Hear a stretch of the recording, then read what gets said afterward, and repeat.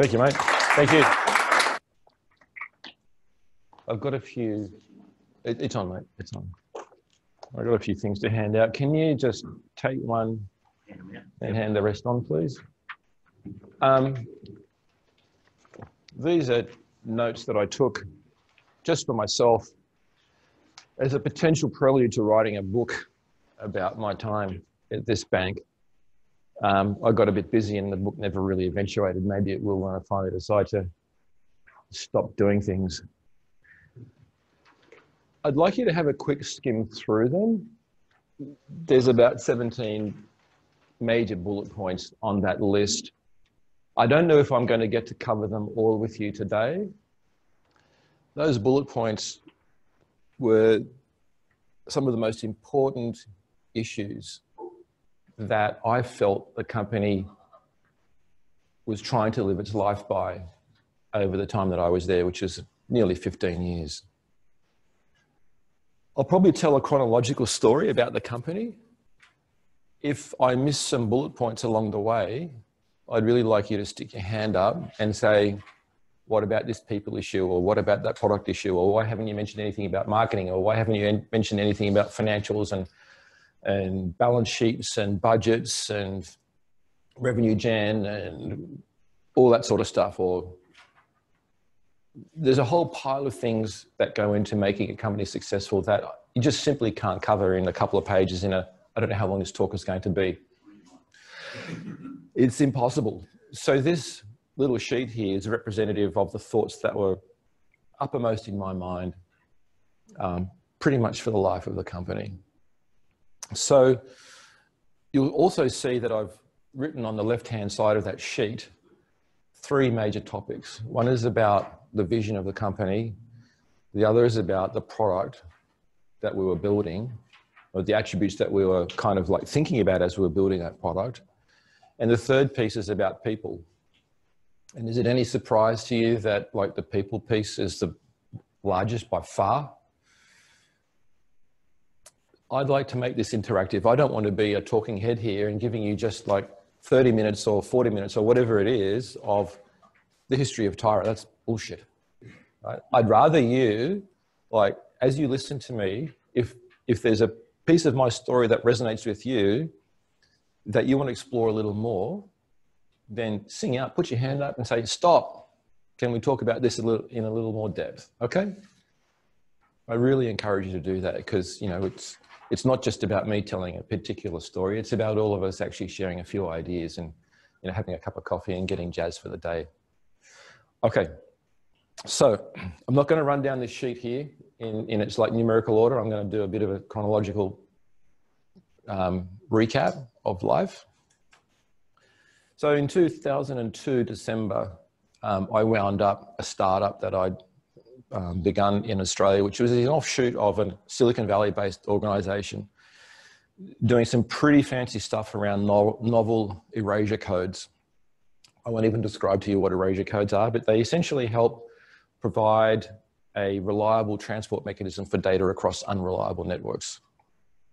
It was a great idea. We thought we were going to shoot the lights out, you know, 5 or 10 years later, bags full of money, Bahamas, yachts. It's probably a similar dream that you've all had with your own startup ventures. And so shuttering that was really traumatic. When you have to lay off people, it's probably one of the worst things that you ever do in your business life. You're affecting lots of people's lives. It sucks. You see the pain and the hurt and the uncertainty in their lives. And it just really hurts. In that month of December, a couple of my mates who I'd been working with at Cisco during the 90s rocked up to my front door of the office and said, "You've got some stuff for sale, have you? Like, you know, computer hardware and desks and chairs." And I said, "Yes." "What are you doing?" And they said, "Well, we're thinking about this like idea of starting a bank." And I said, "That sounds pretty interesting. I've never done anything like that before. Can I join you guys?" And they said, "We'd love you to." So in February 2003, after a couple of months of like finding new digs and getting our kit sorted out, we incorporated as an entity called Money Switch. And we set about trying to build a software platform that would compete with the major banks to provide the little EFTPOS facilities that you see every day at the press house down the street or over at the cafe in the uni where you tap your card and whatnot. We thought that this little EFTPOS game, which was a $500 billion business in terms of like money that flows through those payments every single year in this country, we thought that that was a technology play. Because when you looked out at the EFTPOS devices then, for any of the technologists that are in the crowd here, they were little 8-bit microprocessor devices that were assembly coded, that used serial communications, that connected to X25 aggregation, serial aggregation devices that back-ended X25 to a big mainframe. All unreliable, all slow, all expensive. And so we thought, having worked at Cisco for a long time, that we could use the internet, very, very high security. So again, for the technology people, we were going to use like SSL, triple DES, DuckPut, which was a financial transaction security scheme to protect transactions, encrypt them. And we were going to use open source, we were going to use Java, and we were going to use Agile to try and build a bank. So one of the lessons that you'll see there is that we challenged ourselves to use a lot of new technology to build a brand new platform that would outcompete the major banks. It would drive our cost down in terms of building the platform and operating it. Yes? Was there any other major bank or bank in general in Australia or overseas? No, we were the first bank in the world to do this. Okay. Where were you drawing inspiration from? We, having worked at Cisco, and here's another lesson that's going to come as well. When we worked at Cisco, we realized that trying to build software with just at the beginning was just a few thousand people, like, was a very difficult problem. There was a lot of unreliability in how code was actually integrated together, how it was tested and how it was released. And so when code was released, we'd often see routers and switches and stuff hang, crash, whatever. And so there was a tremendous amount of effort that was put in place to try and stop those problems from occurring. And the single biggest problem that we had with that mechanism, that way of building software, was the waterfall nature of it. So you, okay, big idea, program plan, functional specification, design spec, coding, test plans, release plans. And often you'd wind up with a situation where you do a design spec and everyone goes, that's cool, and we start coding, only to realize that as we were coding, we had thought about a particular design issue and it was all engines stop. And we got to go back and rethink what we were doing. So that was probably the single biggest thing that made us decide to adopt Agile. Agile wasn't even a thing in anybody's eyes really in 2003. Did you name ring Agile in retrospect? Sorry? You're just calling it Agile in retrospect. Did you even have a name for it then? It was called Agile then. Oh, okay. It absolutely was. Yeah. So there was the Agile Manifesto by Kent Beck, Martin Fowler, and a bunch of other guys that developed it. And so it was late 90s that they started. They started around 2000 with the Agile practices. Yep. So no one was doing it. And we thought we can actually improve the reliability of our software and we can increase the velocity of what we produce and put into the marketplace at the same time. And so winding all the way back, Agile. Okay, tick, we've got to use that. That's going to help us a whole lot. Open source. Open source is really grand because, as I was starting to explain, if you only have this number of people banging away on building a software product, you'll get a certain quality. In the open source world, if you have this many people working on a product, you have infinitely more many eyes on that piece of software, and they're going to help to produce a better reliability out of that product. And those two things. So then the third thing that we decided to use was essentially commodity iron, commodity server hardware. So Intel-based servers, nothing fancy. It allows us to rack and stack hardware. We could do N+1 redundancy schemes that would be far cheaper than going to, say, IBM or any of the other like fault-tolerant computer hardware manufacturers. So those three things combined would allow us to build something that was high quality, robust, secure, and inexpensive to put into the marketplace. Pretty ballsy. So we all said, okay, there's three of us, we laid down 300 grand and we gave ourselves a year to try and produce something that we thought might stand a chance of getting into the market. So that's just a technology piece. Then there's the banking piece. And so we were three technologists with zero banking knowledge. And we're going to pitch up to APRA, which is the prudential regulator in this country, and say, we want a bank license. And we're going to pitch up to the RBA and tell them how we're going to do things and make them more reliable and therefore more trustworthy in the public's eyes. We're going to go and talk to what was then APCA, which was the technical regulator in this country for the banking system. Any which way outside we were going to work, we were required to read a set of manuals like this thick, suck it all down, and then try and build a platform and try and educate people about all the things I just mentioned to you and make them believe that we can actually build this stuff. It was, I mean, it was really audacious. In fact, when you look at what you need to do now as a neo-bank to get into business, you wouldn't have a hope back then of actually achieving this.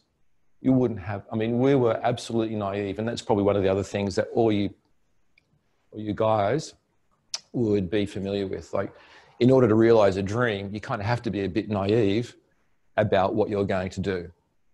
Yes, sir. Did you get any, so you're putting as a group of partners 300K, but what gave you the confidence? Did you get any kind of business validation?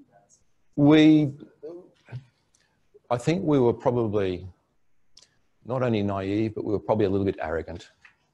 I think there's a sense that there's a healthy arrogance that you can adopt and like believe yourself, that you don't need too much validation.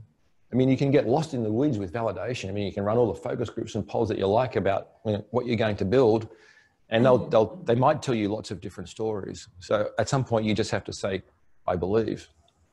If you talk to my girlfriend, she's a product person. She'll say, I'm not building any product until I do all the focus groups and all the polls that I possibly can to actually weed down, prune down that product idea where we've actually got a real problem to solve and a real group of people that exhibit that problem, and therefore we can go build.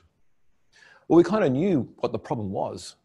It was easy to see. You could go into like Coles or Woolies and stand in the queue and wait for 45 seconds for a transaction to like complete 20 years ago. It sucked. So we kind of, that was, I guess, our validation. But we didn't need to go and do all this other stuff that I mentioned to prove to ourselves that we could get into business.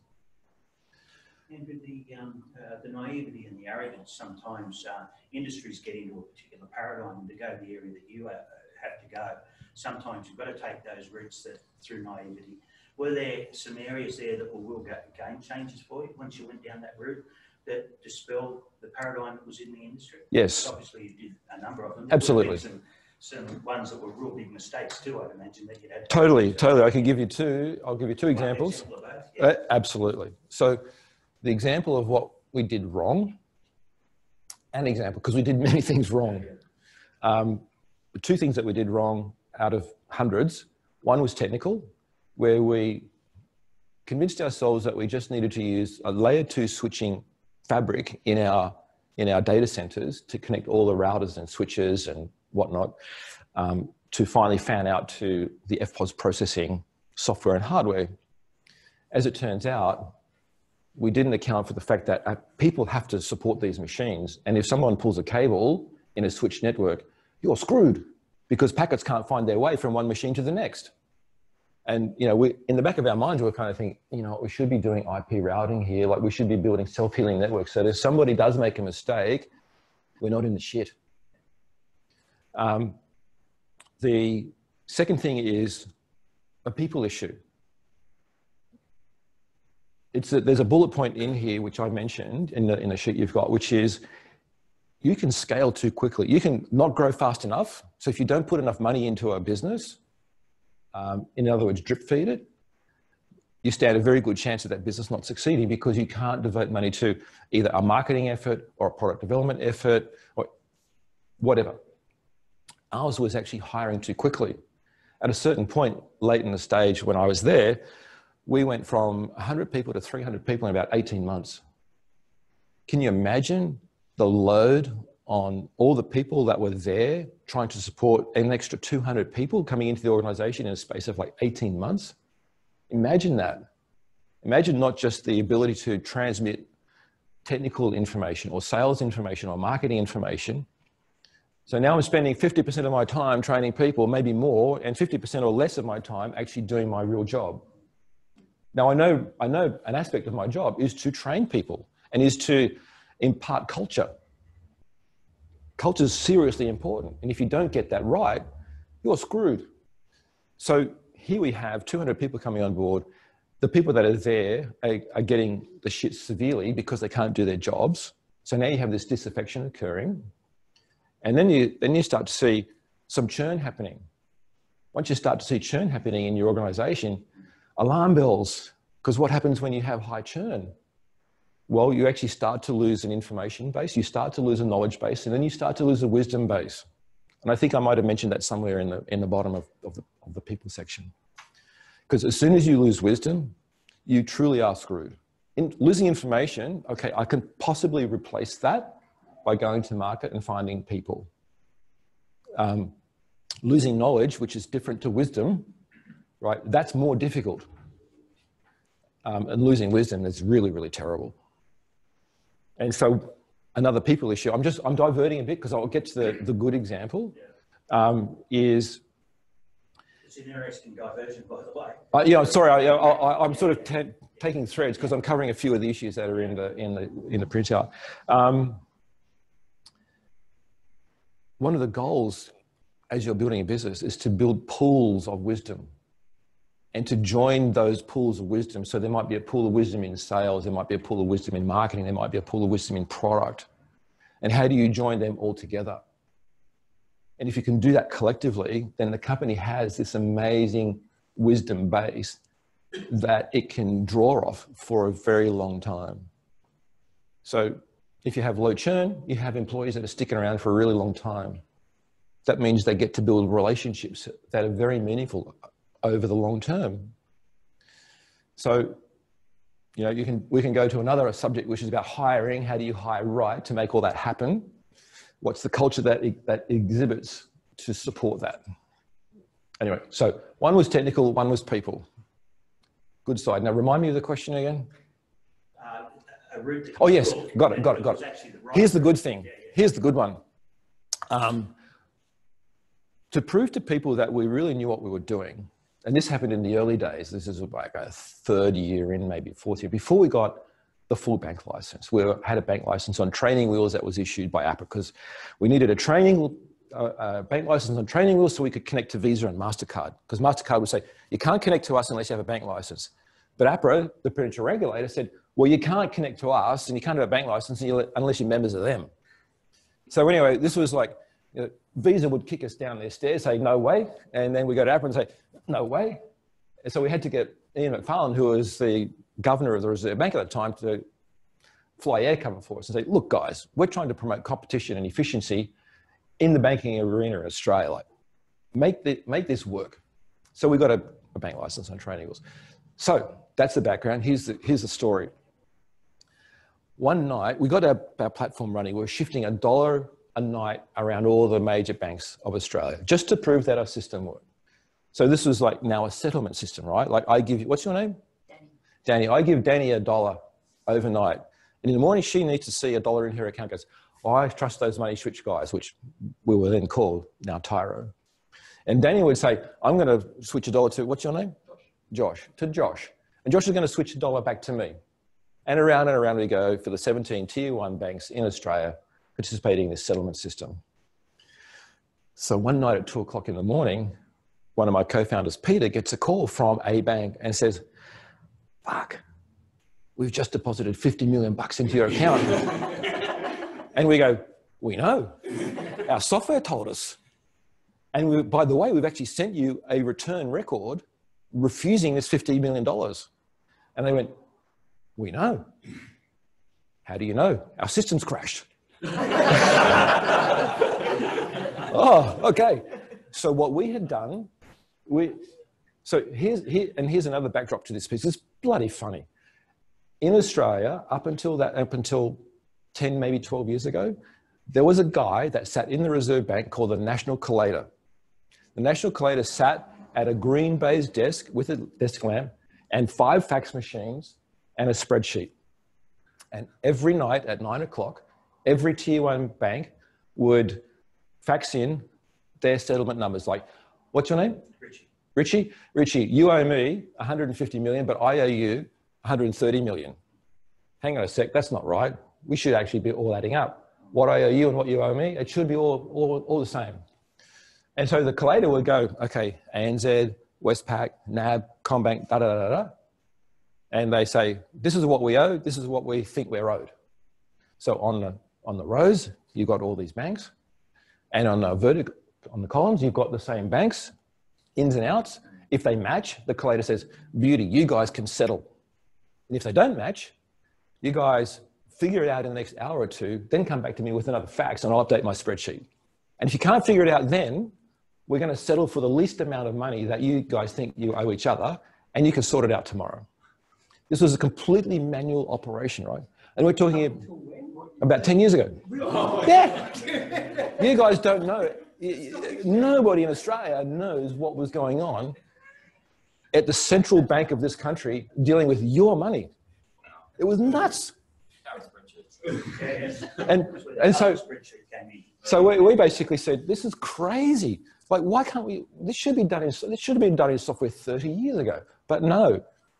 I mean, we used to send settlement records to them, and in some of the fields, for your software guys out there, it would have tape number, real number in the records, as if, you know, this used to be called a courier service.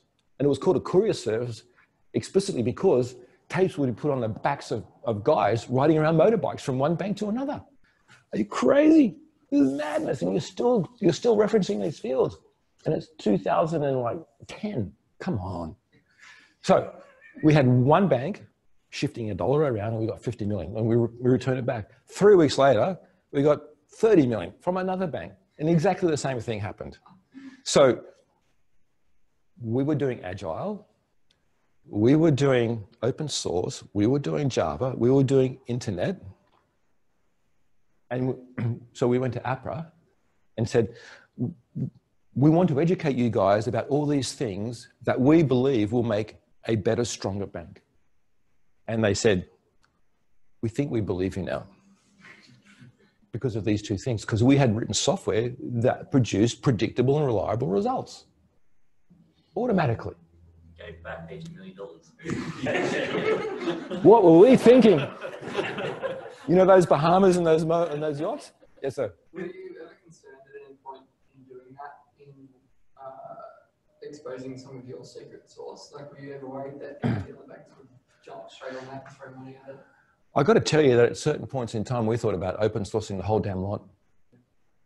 We were using several open source packages. One of them was called JPOS, Java POS. And some of the frameworks we used, not a lot of it, but some of it, because it helped us to build connections to other banks.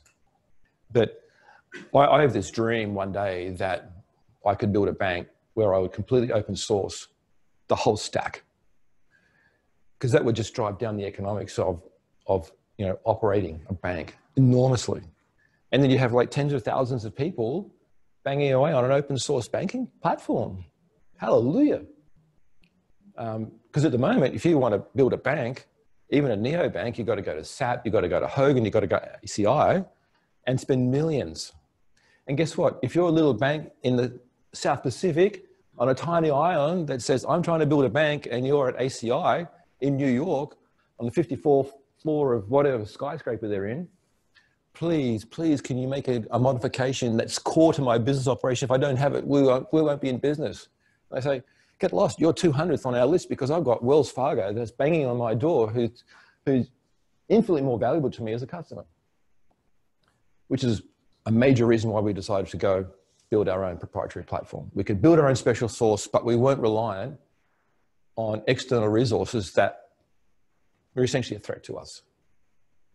That's the good story. So, by being outsiders, like being non-banking people gave you a massive advantage. I think that's one of the most important things, that attributes that we had going for us. Yes, it allowed us to think differently, completely differently. We weren't constrained by any old sort of 1980s, 1990s thinking about how banks should actually operate. Not just the infrastructure, how it should operate, but how the product should work, and how we should market it, and how we should sell it, and how we should present ourselves to the marketplace, to the customer base. You end up hiring banking people and let them have it. Unfortunately, we did have to. Yes. And it was actually correctly enforced on us by the regulator. At some point, like it's fine to be a technologist, and it's fine to read like stacks of manuals about, you know, how to do banking right. But at some point, if you're dealing with deposits and loans and stuff, and you don't understand bank bill swap rates, you know, and you don't understand floating rate notes and how they're used, and you don't understand financial risk, you need help. So we weren't so proud that we said, "Oh yeah, we're going to learn it all." You just can't. You actually have to hire people that really know that stuff inside out. So yes, we were forced to hire banking people. Our mandate to ourselves was to hire as few banking people as we could for as long as we could, until we realized that we needed really good general counsel in banking, and we needed really, really good financial people in banking. But all the rest of it, we could pretty much do without banking people. And unfortunately, you kind of run into a cultural problem where the more banking people that you bring in, they bring their people with them. And suddenly you've now got an organization that wasn't what it was 15 years ago. It now looks like, you know, a mid-sized bank with bank people in it. And so you have this cultural clash of the people that were here right from the very beginning. They say, "We're with Peter and Andrew and Paul. Screw you. We know what we're doing." You know? And you got people over here who kind of say, "Yeah, but I know better. I've had 10 years deep in the bank. You know, I've got all this experience. Why aren't you listening to me?" And so these guys over here, they say, "But I want to run 10-second, 100 meters all the time." And these guys kind of go, "Oh man, you know, 10 seconds and 100 meters, that's too much. Like, okay, go slow. We're trying to manage risk here." So this cultural kind of like clash has to be resolved somehow. So how are you going to do that? Which is another story. So I've covered some people issues. I've covered some product issues. I've covered some vision issues, I think. Let's go to some of the people issues. If you're going to start a business as a sole founder, that is super hard because the whole world rests on your shoulders, and unless you have a very good support network for yourself, it's almost impossible. You know, you go to bed at night alone with your thoughts and your concerns. Starting a business with 2 people can be tricky. Starting a company with 3 people is often much better.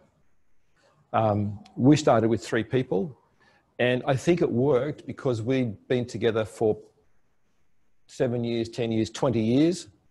So we knew what each other was like when we started the game. Not only did we know each other well, but we'd worked with each other for a long stretch.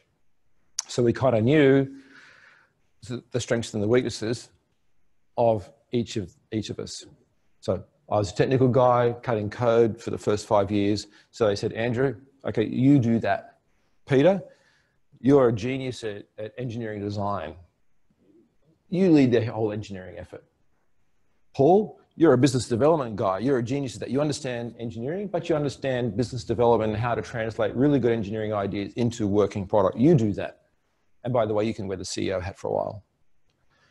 So that was a really good kind of like separation of duties. And we trusted each other, like implicitly.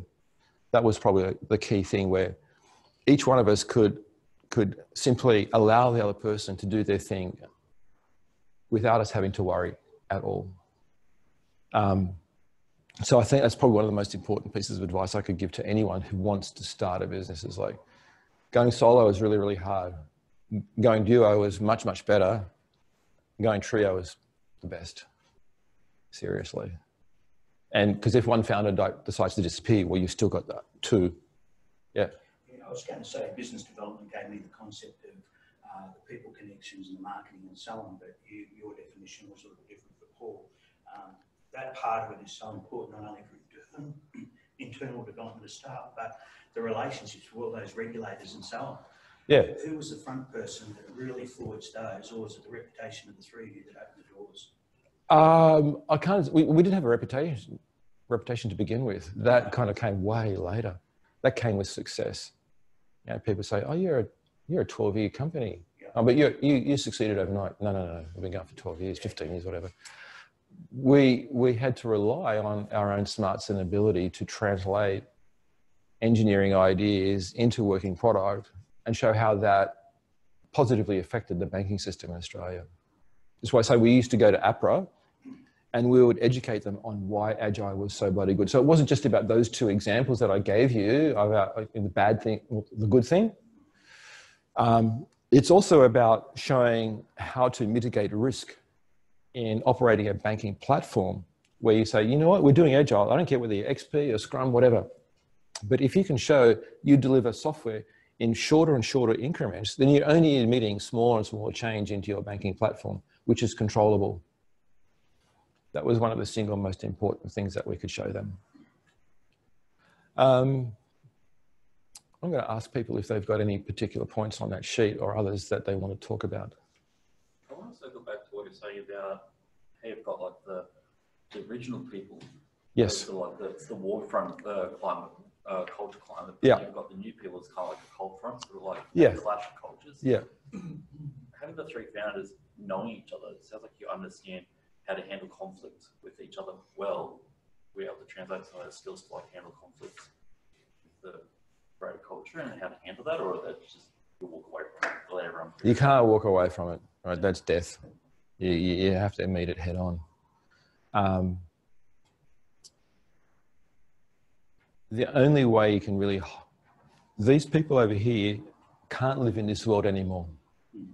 If you want to live in this world, you kind of better go and find another home. Yep. The company is moving on, necessarily moving on. Now, some people can't make that transition from a startup environment. Some people can't last a company more than 50 people in size. They go, this is driving me crazy. Like, you're forcing me to do a lot of things I don't want to do. You know, whether it's a software engineer that now has to be responsible for other people, transmitting culture, transmitting information, transmitting wisdom. I said, no, all I want to do is fucking cut code. And they say, I'm out of here. And other people will say, you know what? I'm willing to learn. I'm willing to actually reshape my role to benefit myself, but to benefit the company. And so you've got to, if you want to stick around with this vision that hopefully you believe in, you've got to start slowly walking. And that's what you have to teach people to do. And I mean, I was able to do that until I got to my sort of breaking point, which was about 400 people. And it wasn't really about the size of the company then, it was actually about the relationship I had with the CEO. But if you can take people on that journey of changing their role a little bit, so that they become now not just like this individual contributor, and I'm just using the software engineer piece as an example because that's how I started in the organization, or as a salesperson because I transitioned from engineering to sales. That's another story. Can someone burn that into their brain and ask me in, I don't know, 5 or 10 minutes time about like going from software to sales? Richie, can you remember that? Yeah. That was the question I virtually asked about the business development. Okay, I'll get to that, but let's finish this piece here. Because you must take people on this journey, otherwise you're not going to succeed. Now, I'm not saying that you have to come all the way over here you don't want to get here too quickly because you'll lose everybody. Except Might for, have to bring them.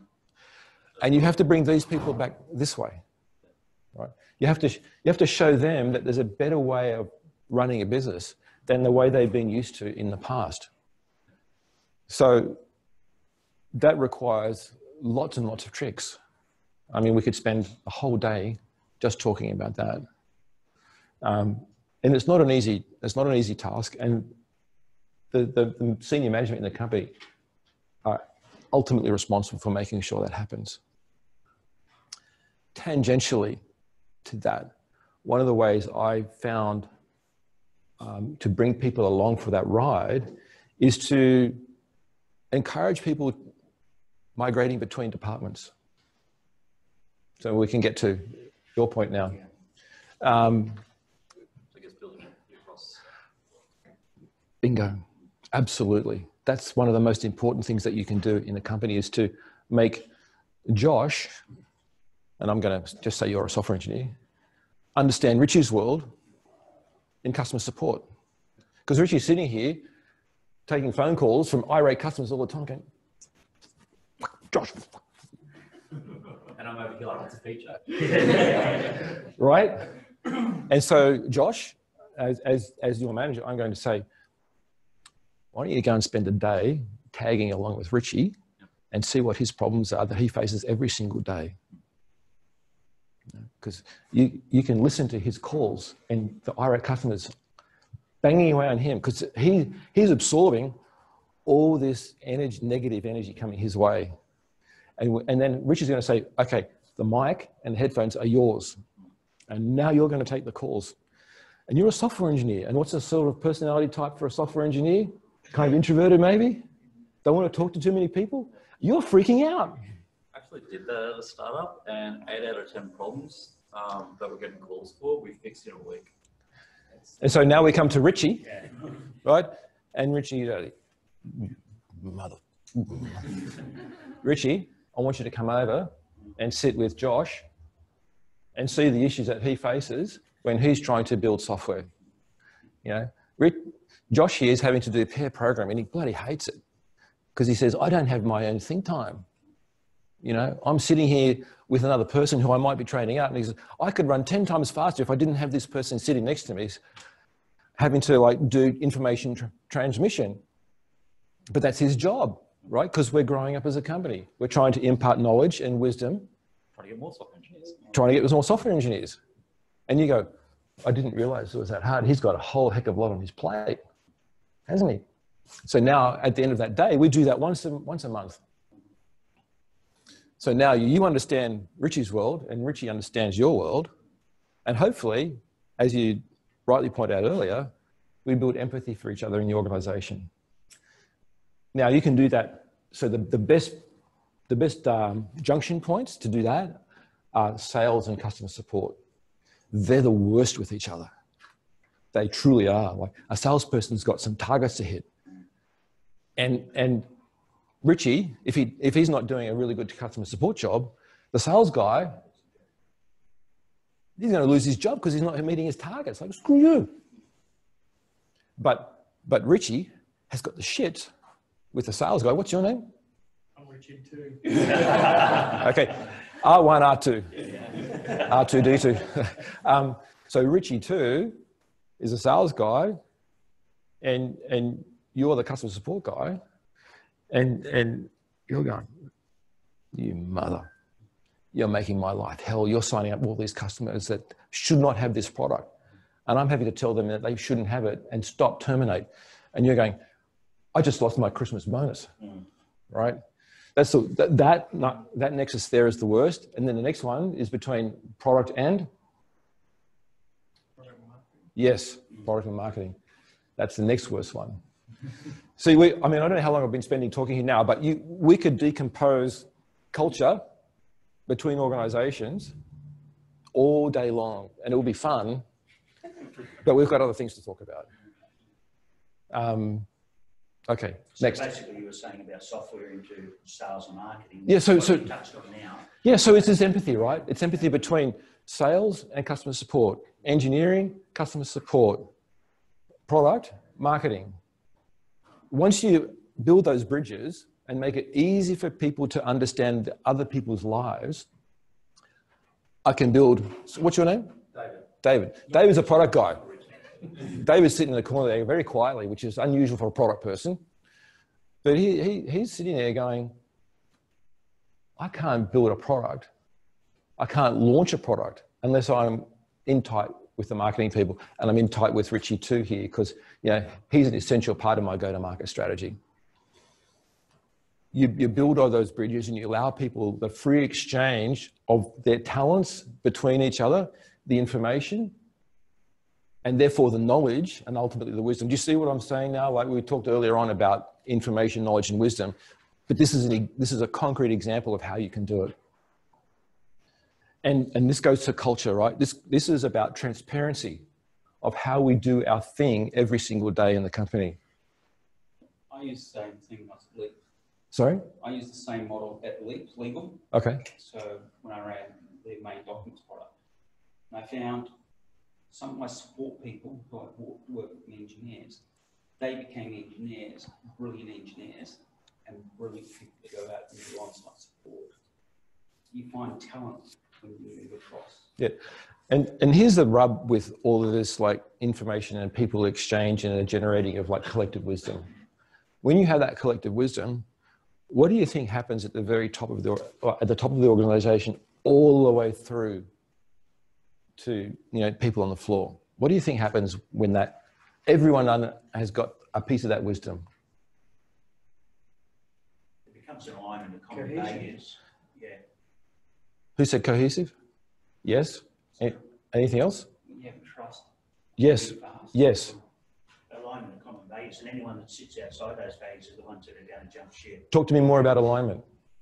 Alignment's a common understanding of, in many instances, the values are intrinsic already in the individual, and they've been looking for a group that actually espouses those values, so they feel purposeful. And perfect. involved. Yeah. So David, was it? Yeah. So David, let's be a compass, big compass. So David now has an understanding of the North Star of the company. Josh has the same North Star. Even he's a product guy, he's a software guy. Richie, one, also has the same North Star as it applies to his role in customer support. Richie, two, has the same North Star as it applies to him in sales. That is so important because now any one of you who are publicly facing for the company can talk a story essentially in a single phrase or a single sentence to say what it is we do, why we exist. And if you're trying to attract talent, that's super important. If you're trying to attract customers, you have to be able to tell an elevator pitch story very quickly, right? Richie too has got 10 seconds maybe on the phone and the tone of his voice to get another 30 seconds. In that 30 seconds, he's got to be able to tell a short story about why we exist and what we're doing to get 2 minutes. And if he gets 2 minutes, he's probably got a chance of getting further in terms of a contract. So you're revealing your sales experience now, so maybe we can talk about the engineering to sales. Okay. So I did engineering for 5 years in the company. And I've been doing engineering for probably 20 years before that. So I was an assembler coder, I dabbled in COBOL, PL1, Pascal, Fortran, you name it, I had done it in Boston and in San Francisco and Sydney. So I was looking for a different role in a company. I just didn't want to be a software engineer. And I thought, we're getting to the point here now where the product's in market and we've really, really got to start driving sales. So I thought, I can talk. I'm reasonably charismatic. I know my product really, really well. Why don't I have a crack at pounding the pavements and knocking on doors and seeing what I can do? The worst that could possibly happen is that I fail. And so this is a really good exercise in extending yourself beyond what you think you can do and experimenting and be willing to actually fail. It's another bullet point in, I think, the people section. Be willing to experiment, be willing to fail, be willing to push yourself beyond what you think you can possibly do. So I did all of that. So I would actually my first go-to customers were surf shop owners because I'm a surfer. And so I would go and crawl under like cabinets. Point of sale system, a computer would be sitting on the top of a cabinet. There'd be this little EFTPOS device sitting on the side. I'd pull open the cabinets and there'd be this rat's nest of wires and dust and fucking coffee cups and other chip packets. And how does this thing actually work? Why hasn't there been a fire here? Retailers are notoriously poor at managing infrastructure. It just gets shoved under the doors, under the countertop, close the doors, everything's nice and neat and tidy. Countertop looks schmick, but underneath it's an abomination. And so what I did, what really, really worked was not necessarily just putting the EFTPOS device in there, integrated into their point of sale system, providing a slicker experience. It was actually doing IT support. What I was really selling for a year or two was IT support, about ripping out old infrastructure and putting in new networks. And for every single customer, I'd do an A4 sheet, network diagram, and say, if you've got problems, call me up, because I would have all the diagrams with me as well. So now I can go, oh yeah, hey Paul, at Slimes in Erina, like your network looks like this. I think your problem might be here. And sure enough, that was likely to be the cause. So that was IT support. They would actually call me up and do that. Say, could you put a voice system in for me? I did. I did all those things just to actually make them trust me that I knew about their network, that I knew about their EFTPOS system, or I knew more than that. So for 2 years, I kind of did that, and I realized that's not a scalable method to build lots of customers. So the next thing to do was, all right, so I'd actually shifted away now, right, from engineering proper after 2 years. I thought I was pretty good. I was like signing up all these surf shops up and down the coast of New South Wales and Victoria and Queensland and Western Australia. And I'm going, right, I'm not flying to Tasmania anymore. I'm not flying to Western Australia. I'm just going to sit in Sydney. I'm going to start developing partnership relationships, which hadn't really been done in the banking system up until that point. So I created a systematic blueprint of working with point of sale companies. These are the companies that provide restaurants, for example, with their table management systems that you can then tie the EFTPOS device to. And there are lots of point of sale manufacturers in the country. But if I could leverage their sales force to help sell my product, then I instantly scale myself 1 to however many salespeople there are in that organization, 5, 10, whatever. So I made a cookie cutter process, and I signed up 100 point of sale partners, and each one of them was now delivering 5 or 10 accounts a month. So suddenly we went from, 10, 20 contracts a month to like 50, 60, 70 contracts a month for relatively no effort. I mean, now I had to pay them a kickback because they're kind of going, well, I'm not going to do this for free, am I? Like, what's in it for me? It's like, okay. So that's when like trailing commissions came up. Now in the Royal Commission, trailing commissions are abhorrent, right? So before the Royal Commission came, we actually had to say to ourselves, the regulators aren't allowing us to, hand trailing commissions out to, to point of sale partners. And not only that, but they can't issue like financial advice to their customers. Fair enough. But what we had to do was like call our trailing commission a support fee. Like these guys are actually like taking our product, they're integrating into their software base. They have to still do more software support and whatnot. So let's just call it that. But as it turns out, the bigger you get, the larger that like trailing commission pie is. And when I left, it was about $6 million annually. Pretty hefty, right? So how do you actually wean people off a pretty decent like trailing commission? That's hard. I left, I didn't have to figure that problem out. Before we go on, we've just hit 9, so if anyone has to go to work, there's a side door just around the edge. Feel free to leave, but we've got about 15, 20 minutes to go. Okay. So engineer, direct salesperson, channel development, classical channel development. And by the time I got up to sort of 2-3 years of channel development, the former head of sales left the company, and the CEO said, well, why don't you do it? And I actually said, I want to do it. Before he even like told me, I said, I want to do this. I can do this. And that was, again, like completely naive. Like I had no idea about truly how to run a sales organization. I knew how to manage people a little bit, but I'd essentially been a single contributor for the company, even though I was the co-founder for a long, long time. So to step into that role was, oh my God, Okay, I have to understand all the people that I'm responsible for.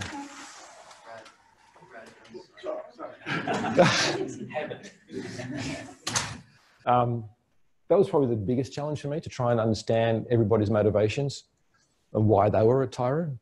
I mean, I had my ideas and my motivation, but did I truly understand Richie's? No. So now I'm having like cups of coffee with everyone, trying to understand where their heads are all at. You mentioned the thing about structure, and you're a co-founder, so you must have a board, you're a director and so on, but you're also in operations that reporting to a CEO. Yes. So and I've actually just spoken to two organisations that have a similar thing where the chairman of the board is actually in operations. So what were some of the things that caused you some grief in regards to being a co-founder, trying to get the direction, but you've aggregated the responsibility of CEOs and so on to drive the business? So that involved lots of bottles of red wine and lots of arguments late at night. So when everyone else went home, there would be the two co-founders, because Paul, the guy who had the original idea for the business, left in 2006 in essentially what was a founder crisis. That happened because the CEO that we brought in, Jost Stallman, had one idea of what he thought the company should be and how it should operate, versus Paul, who had another idea. And the essential rub there was Paul believed Tyro should be the Southwest Airlines of payments in Australia. Everyone knows Southwest Airlines? On time, you get a boarding card that seats 1 to 30, 30 to 60, and so on. But they're on time, they take off on time, they land on time, they're super reliable, and they're cheap as chips. So Paul thought that's what we should be, like a very low cost entrant that just does what we say. And on the other hand, Jos is going, no, we're high touch. We provide value-added transactions that the customers will pay a premium for. And not only that, but we're going to position ourselves as sort of the boutique operator that you come to if you want this high-grade customer support, high-grade product, high touch. And that conflict emerged in lots of different ways, most especially in marketing and PR, but sometimes even in product.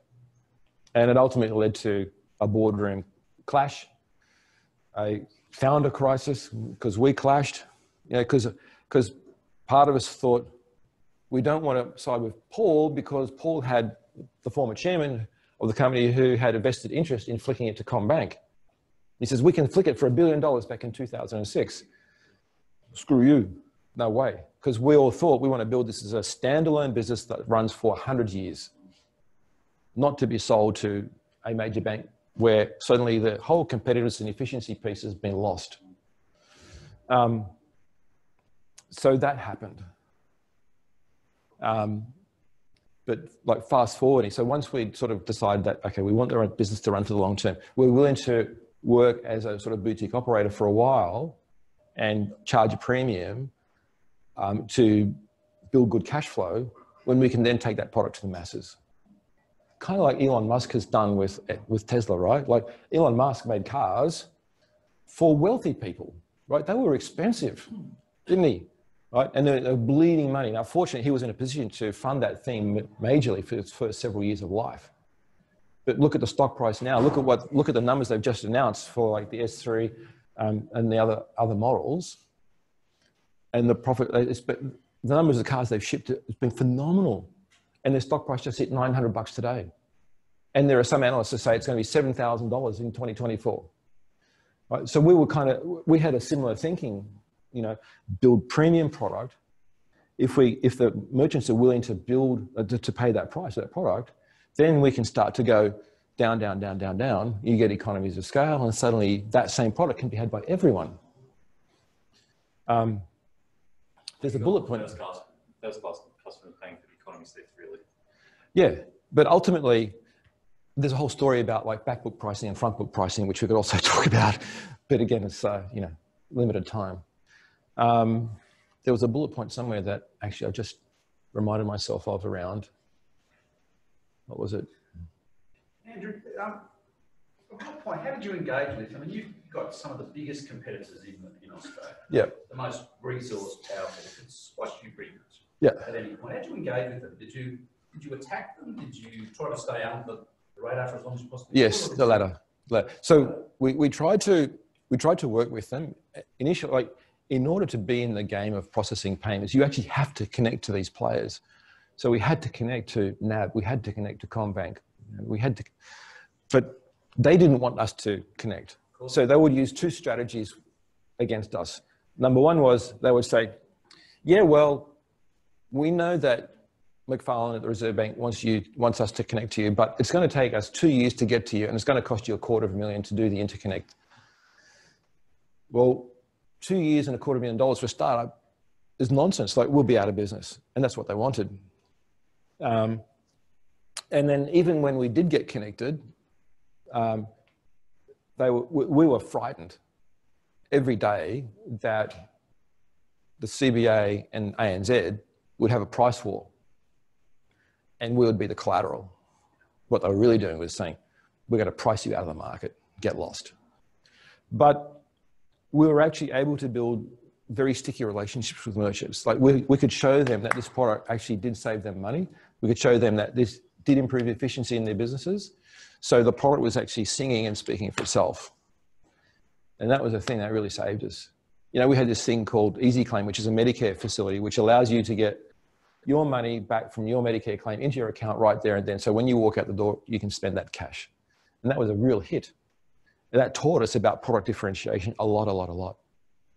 Once you can show really good product differentiation and stickiness, and then you get customer loyalty and trustworthiness, then you get this sort of viral, like, word of mouth thing happening.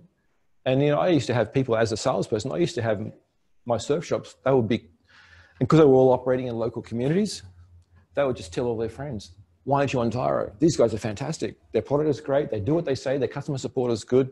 The product's rock solid. And that gave us that virality to combat these guys. But we didn't try to poke the bear too much. You know, there's this fine line. This is a really good point also. There's a really fine line between being the sort of maverick and the renegade and railing against the banking system because it's rapacious, and being a really sharp, nuanced operator that says, we think the banking system can do with improvement, and here's how we're trying to do it. The messages are very, very different. One is like, I'm going to try and bash you on the head, you major bank, you'll just get killed. And the other one is, okay, we're going to speak about the banking system in general, and we're going to show how we can potentially improve it. So you just got to avoid poking the bear. So that nuanced conversation, that nuanced PR is vitally important. Like, my former CEO was like, he wanted to poke the bear all the time. It's like, please don't do that. You know, let's fly under the radar a little bit more. Let's get a few more thousand customers under our belt before we go crazy. Yeah, just got a question, because you've touched on a number of critical points over your journey. And as a startup, it's like a roll of the dice. You get a good call or a bad call, in a change of policy, a change of industry, new tech coming in and so on. Was there, outside of the 50 mil, 30 mil situation, some of those other things, if you look back on the journey, is there any other critical paths where there was a change out there that happened that gave you the leg up? Yes, 100%. Yeah, 100%. Can you give us 2 or 3 that just... I'll give you one really big one. Yeah. So you guys remember when that whole chip and pin thing came through, where, you know, at a restaurant, previously you would put your card on the plate and it'd be taken away and you go, and if I was in Chinatown, I don't want to cast aspersions, but I'm not feeling good. Along comes this chip and pin mandate with these EMV cards, where suddenly you've got a microprocessor on your card and you can insert it, and that the unit has to come to the table, or I actually physically have to go to that EFTPOS device and put my pin in. So suddenly now you've got an improvement in security around your card and the transaction, but it's a bit of a pain in the ass. Like, you're making me get up and walk to a till. Please let me stay at the table and have one last sip of my wine. Why can't you bring the unit to the table and I can pay there? Then I can give you a tip if I'm feeling really good. Or the merchant can do a surcharge if it's a public holiday, or I can do currency conversion because, you know what, I'm a tourist and I've got a Swedish krona like issued card. It's like, would you like to pay in Swedish kronas? Sure. This ease of functionality, we were able to build into the product. So I could now, which I did, I could go to Justin Hems at Maryvale and say, hey mate, I've got this product that will allow you to have higher staff retention rate and therefore better customer service for your patrons in your locations. And you say, how do you do that? Oh, by the way, I can say, I'll also make you more money. Justin's going, okay, show me the money. So I say, all right, well, if I'm providing a pay at the table solution where, sorry, I forgot your name again, Deb. I come to Deb and I say, Danny. Danny did spend $250, but now she spent 50 because I got her name wrong. Danny says, okay, I put the unit at the table, I just walk away. And Danny's having a glass of wine with her friends, finishing up, and goes, you know what, that was a great experience for me. And now I can just pay at my leisure, you know, and I can, privacy, la, la, la. You feel good. So that tip, instead of being 5%, might be 10%. Yahoo. She gives me the thing back, I walk away, I go to Richie, I hand the EFTPOS device over to you, and you have a similar experience. You might actually decide to get up earlier and go, or you might stay later. But I can show you in a fast-moving restaurant, I can show you that I can flip that table one more time during the day. And if there's 40 tables in that place, and you on average spend $50, there's $2,000 extra in top line for that venue. And by the way, Richie's had a better experience because the customer service has been great. So now Richie's actually inclined to give a better tip.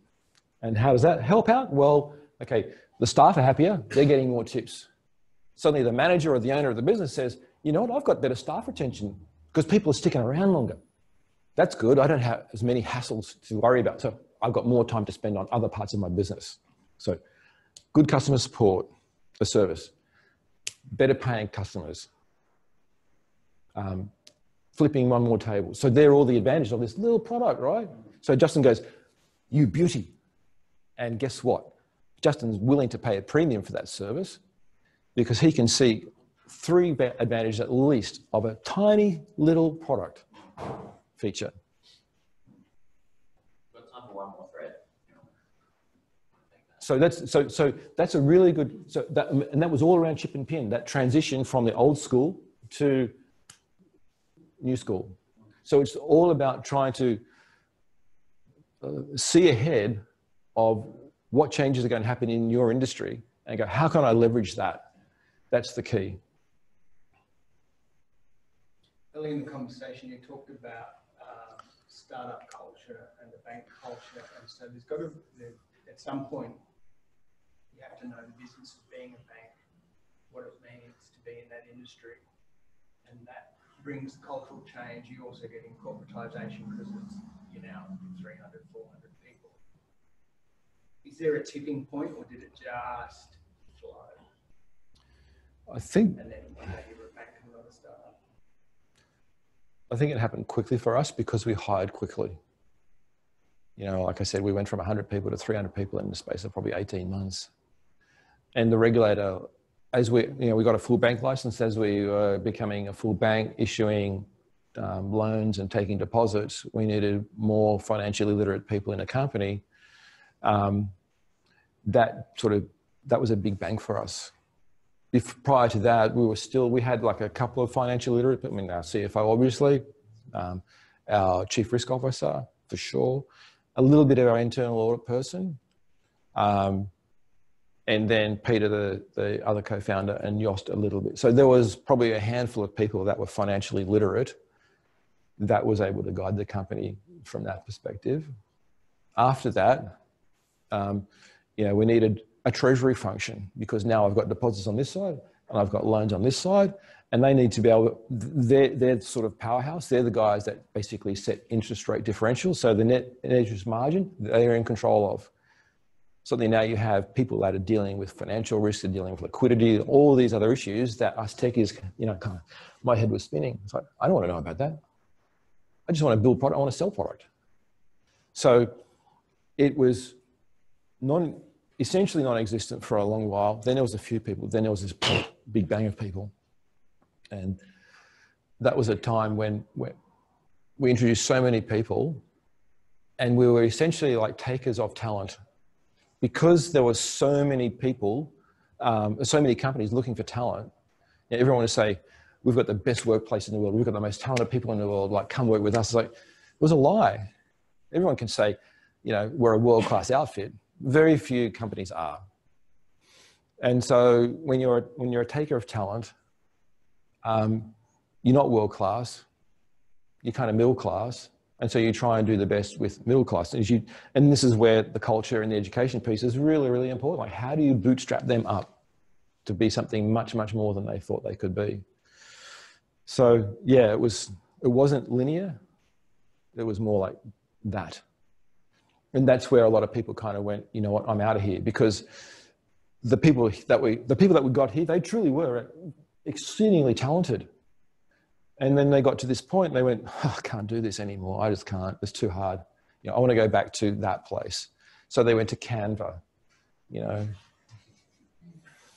they went to Atlassian. They went to Culture Amp. They went to Campaign Monitor. You know, that startups that were sort of 10 years after us, and they were trying to find that old ground again. And some stayed, but yeah, it's an inevitable thing, and it's very hard to, at scale, build the whole company up in terms of really, really top grade talent. In the end, I've found over the decades that you have, let's just pick Josh's engineering team, like you have one absolutely standout like software engineer who's just an utter genius, but pretty ineffective when it comes to communication. But the designs are impeccable. Then you have two really top grade software engineers that completely understand Josh. And they can translate his inability to like communicate and his ideas into everyday language that the other software engineers who are competent. And they're the guys and girls that are actually like cutting code and building product. So you wind up with a team structure that's one genius, two really highly, highly talented people, and a few that are competent around them to get your stuff done. And that's what you actually live with. So how do you make that work? How do you make that really sing? Answer your question? No? Yeah, it answers the question. You kind of, you know, you hit a wall. We hit a wall. Yeah. We totally hit a wall. Because you see that time and time again as you wonder if there's any smooth transitions. I haven't experienced that in my life. And it seems to me that you're either the temperament that can handle sub 100 and you're a rock star in that environment, or you're the temperament that works in a corporate environment, and they rarely seem to. And think of it this way. Think of it this way. Like the people over here, when you're starting a business, it's highly volatile. There's so many unknowns. It's far less certain that the thing is going to work. So you've got to be able to entertain that uncertainness about your existence in this organization, because the organization might not exist in 3 months or 6 months or 12 months. You know, you're reliant on somebody to go out and attract funding, you know, to keep the lights on. And so people that are here actually, they don't just accept it, they thrive on that. They want to create order out of chaos. They want to build product. They want to build a company out of essentially nothing. They just understand the cause and the desire to change something. The people over here at the very end, what do you think they're like? Well, I don't know what they're like. So they want certainty, right? Yeah, they want the job role completely prescribed for them. Here's a set of responsibilities I need to execute on to get my job done, to get a salary increase. And so I can get a paycheck in the bank so I can put a house over my family and feed them. And that's okay too, right? But they're two very different types of people. And then there are some that are sort of in between. They'll entertain a little bit of risk because they think, you know what, I might get a bit more reward. And there are people that are sitting over here going, no, I want more safety. And that's inescapable as well. But how do you have people here who are entrepreneurial and take big risk and transition them through to the center piece where they're sort of still satisfied by this part, but they know that they have to live with this part? Well, that's kind of found as humility is in at what point they're no longer part of the game. Bingo. And that's what I had to do. You know, I realized that my life, the very words that I said to the executive management and the board when I left was, as an individual, everyone has their own phase of life, phases of existence. And companies have their own phases of existence. And for a time, those phases are in lockstep and everything's grand. But when they're out of lockstep, it's time to move. You know, and it's generally the individual that moves because the company is that much bigger. And so I moved. And it does, you're right, you're absolutely right. People need to understand who they are and what their role in an organization is and when their time's up. Politicians. I think on that bombshell, we'll wrap it up here. But have you got a few minutes to stick around? I'm sure people have more, yeah, sure. questions over breakfast. Yeah. Was that useful, informative, helpful? Can I just say a point? Sure. And hopefully I'm speaking on behalf of a lot of people here. I've seen a lot of speakers in that, but the way that you've opened up with this particular sheet, which basically is laid down a platform, I've not seen anyone do that before. And then share your story in that, which then you can relate back to various aspects. Yeah. It's probably one of the most educational business sessions that I've ever been to. Well, thank you. That's great. That's really good to hear. Thank you, guys.